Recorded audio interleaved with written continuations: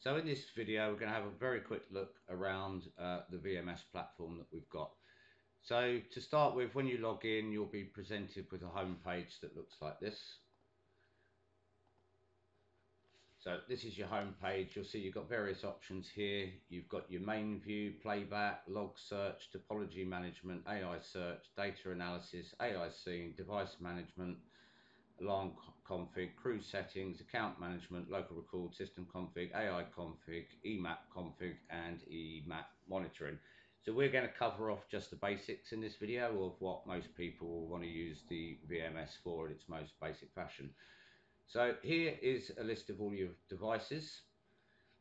You'll find them all down here, and you can search for them, for example, like so.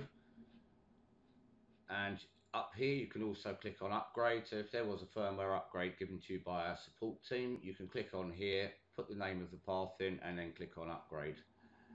Also from here, obviously you can see any IP addresses, what the current version of the software is, whether it's active or not.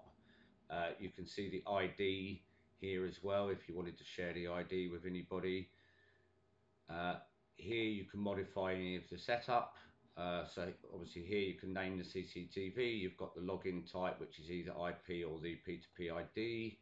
This is the port, the username and the password goes in there. If I click on the remote parameters, that would take me into the box, which will look very similar to if you were actually on the recorder itself.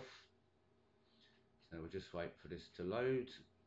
So here you can see that is very, very similar to being directly on the box itself, where you can check everything from, you know, your channels, your record, your AI functions, your network and your system. You can also check on what's pulling PoE power, and you can do pretty much everything you can do from the recorder itself. Here we can log out of this recorder if we wanted to. We can delete it from there. So if we come out of this page now, and then for searching, to find other items on your network that you can add, you can click on the auto search up here. This will give you a list of your devices, and then to add them you just simply click on the plus button like so, and put in its username and password, and then that will add it, and then it will appear in all of your equipment up there. So now if we head over to the main view, this is where you can watch what cameras you've got.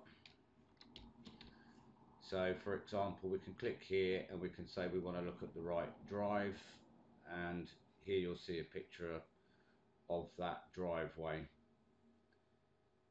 So if we now head back to the home page, so obviously you can have, and you can change your layouts and things in here as well. So we can go to like 64 channels, and here you can turn on the audio. You can stop all the channels. If you've got warning lights on your camera, you can activate them from there. You can also turn on the lights. You can also turn on a buzzer, etc. So if you just scroll along the bottom, you'll see what all of the functions are. Obviously here you can activate your two-way talk and device talk. You can do your zooming in. You can take a manual record of the screen, and you can also take a snapshot as well.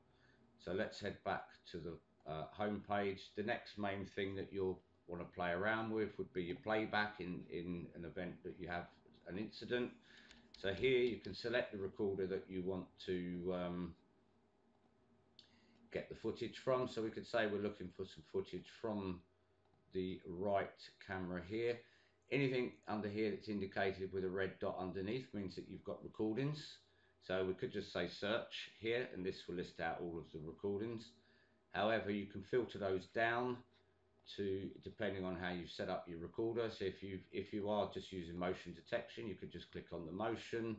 If it was an alarm recording, we could just select the alarm, and you'll see there that there was some motion activated there, so we can just play that if we wanted to there. Now also what you can do from here is you can click on download, and you can download some preset footage time, so from 508 to 509 for example.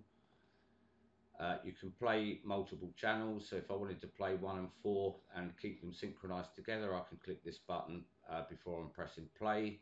If I wanted to cut some footage out, I can select the camera from here, and I can just move the cursors around for the times that I want to get the recordings from. And then you just click on save. I can pause the recording, stop all the channels, and speed it up as well from there.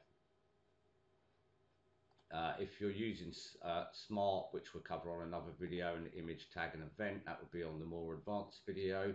But that's your basic functions there for getting your playback. You've obviously got things like log search that can be quite handy. So you can look at a particular device here, and we can look at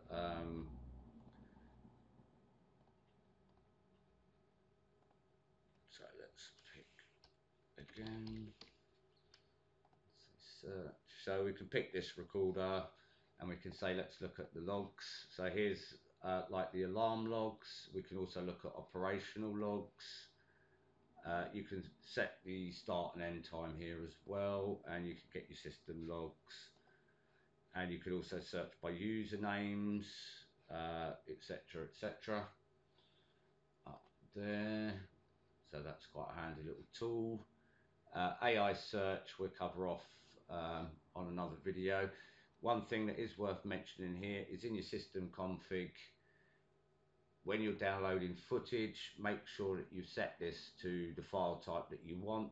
Normally an MP4 AVI is best, so I would always select like MP4, just click save, and then as you download from your VMS, this will tell you where it's putting the path of any pictures and videos, and that's the maximum file size it would download at a time. Just click save, and then that's where your footage will sit. Thank you for watching.